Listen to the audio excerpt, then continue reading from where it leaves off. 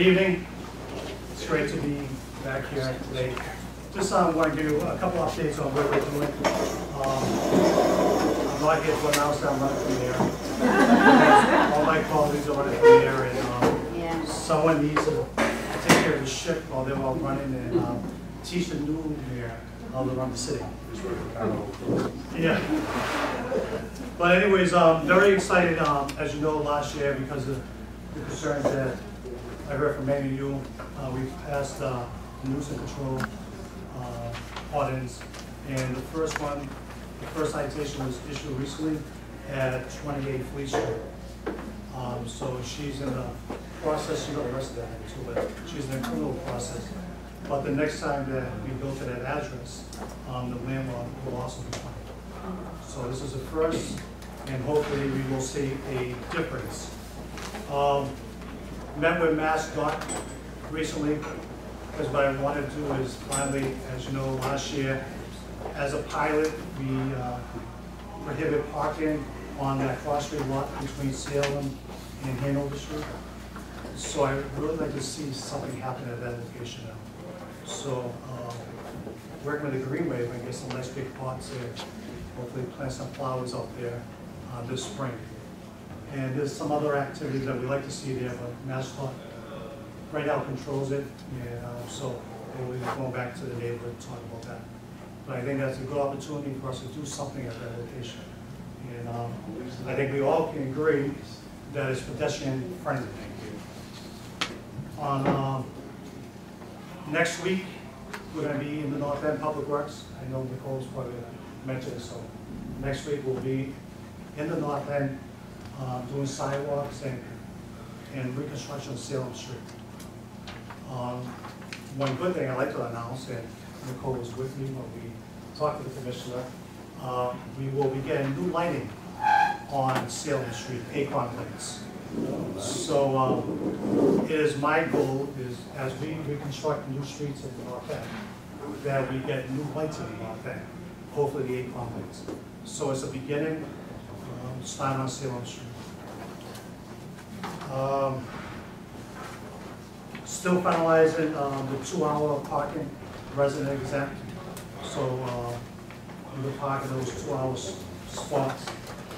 There's Stephen's been working with the transportation department on that, so it's not every 2-hour parking spot, but some in the inner neighborhoods will be resident parking.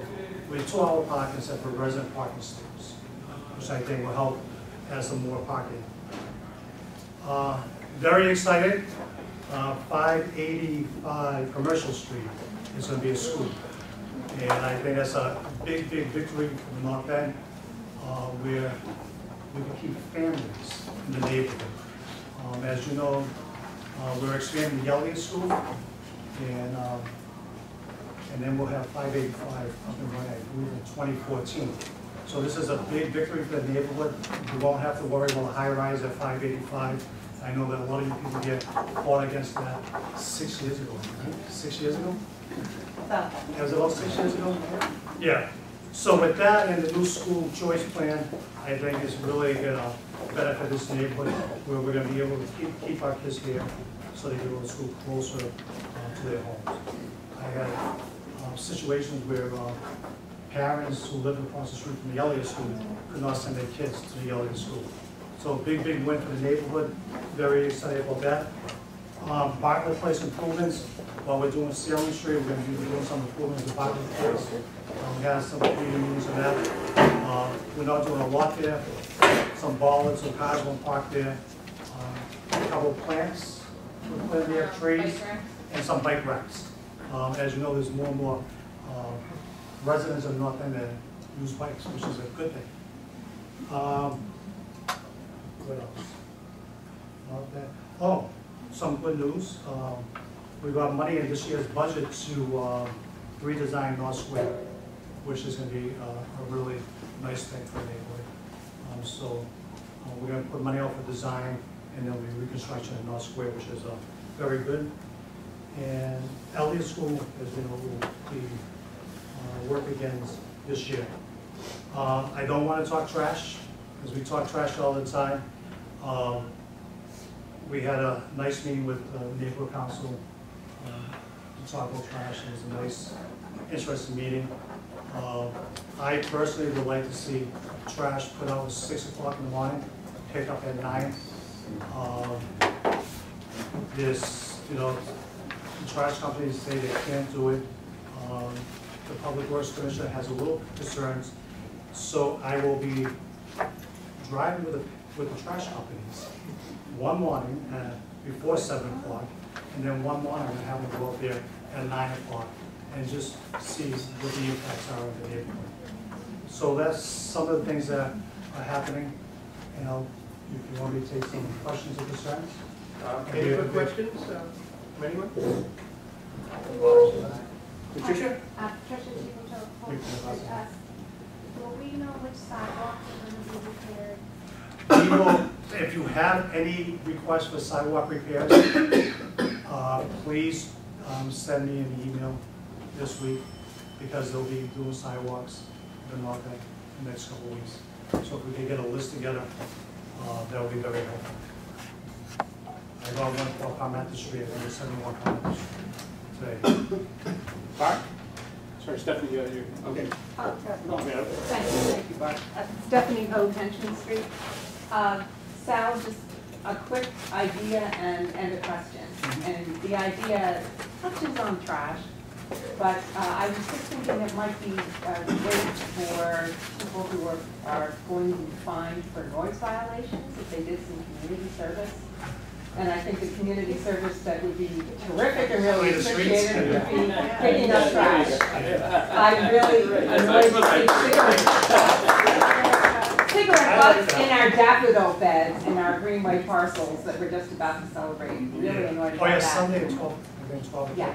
My question is there any chance of getting some funding to reopen the public restroom Hull Street? Right now, listen, I know that's a big concern for the neighborhood. No, I wish I would try. But at this time, the city is not going to do that. At this time. Okay, we're going to have Tom Ski already talking about that. Yeah. Oh, okay. Yeah. Okay, Bart? Yeah, I know you didn't want to talk about trash, so maybe I should say this for later, but since you're here, I'll take advantage of it. Sure. One of the worst violators of our trash regulations in the city is actually the Elliott School. This is a picture of Friday the 8th of March, and it was not picked up until the following Tuesday in the early afternoon. And this is a picture of the Saturday, the morning, the 23rd. It had been out there since the day before, and it also wasn't picked up until the Tuesday, which is the 26th. So when you get things like this, you get the school bags attract other people to put their bags there, and it turns into this enormous rat pile, basically. And I've talked to the school, and they say all the right things. We're very concerned about it. We know there's a problem. We're trying to, the trash company won't do it, et cetera, et cetera. But it doesn't change. Every weekend it's the same thing. So I'm asking if either NEWRA or you or both can write the Elliott School and just say, you need to clean up your act. Well, I can talk to Ms. Tracy and see what's going on over there. I don't know if they only have 3 days pickup over there or how many days they get picked up. I don't know. In any case, they shouldn't fill this stuff to excess capacity. No, you can see here. They fill it up to way, so there's a huge mountain of trash, and then if they had 2 or 3 of these things, then the well, problem maybe that might be the solution. That might be the solution to get it. Yeah, so something needs to be done, because then, I don't know, you can't see it against the Is side. that in the back? Or is it the side? No, it's right, this is Charter Street, this is the sidewalk of Charter Street right here. And these are, it looks like snow, but these are actually household residential bags that people saw all this mess, so they just come along the floor there too. That happens all the time in the trash office. I'll take that picture. Yeah, please, be happy to give them more to them. No, don't do it. Rob Hardy, Battery Wharf. You have to discuss with us a number of ideas for Hanover Street. Take care of some of the congestion, out of the box thinking. I wonder if there's anything new going on with that. On Hanover Street, well, last time I suggested something on Hanover Street, they wanted a lunchroom on Hanover Street, so yeah, that's you know, Hanover Street has been the it's a hot button issue in the North End. I really think that we need to do something over there. We had a group of students from Northeastern who just came as a school project, came up with some suggestions, and it's tough. I mean, I would love to see something happen over there. I think that the sidewalks are really congested, they're not big enough. I really would like to see a one-way handle the street if that's possible. We have a new mayor coming into town in January, maybe we could talk about it again. But I agree, it needs to be addressed. I would love to address it. Anyone else? Yeah. Yeah, Victor Brown, Avenue. Redesign of part of North Square, North Yes. Square. I think it's a great idea. But a couple of questions. In whose budget did the money go? Public Works. Public Works. And how is the redesign going to be handled? Will there be public input? Yes, we just got the money. There's a lot of grading issues that have to be done over there. There'll be a lot of utility to have to move around. So it's just, we just got the money this year, so I'm very excited about that. It's something that we've been trying to do for a while.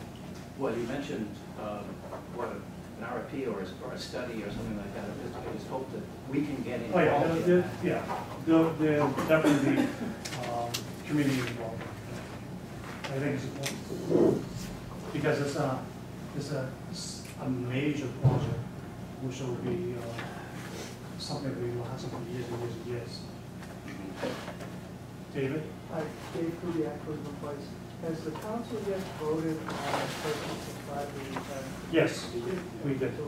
So it's approved. Very excited about that. And also, 12 to 1.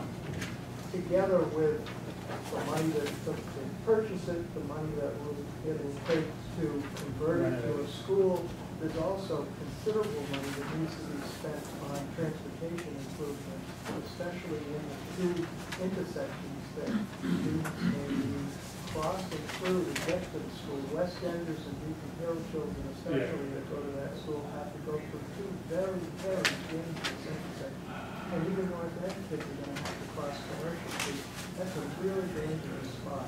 And there's all sorts of interests at that location too, including the tourist buses as well that need to be kept in the North End somewhere. So I imagine, it's something that we will study. And it's also a location we'll probably have to put a traffic enforcement officer in the morning so the kids can cross. So that's something that we should look at. I'm sure we will. That's a major intersection. School crossing. Okay, thank you, Councilor LaMattina. Thank you very much. Appreciate it. Oh, one more announcement. Actually, it's a sad announcement, to be honest with you. Stephen Pascantilli, my main man at North End, is leaving me at the end of the month. So he served this neighborhood well. He's chairman of the neighborhood council, and he's been with me now since day one, and I will miss him. But he will still be in the North End and working with the neighborhood. So for that, I'm excited that I will miss Stephen.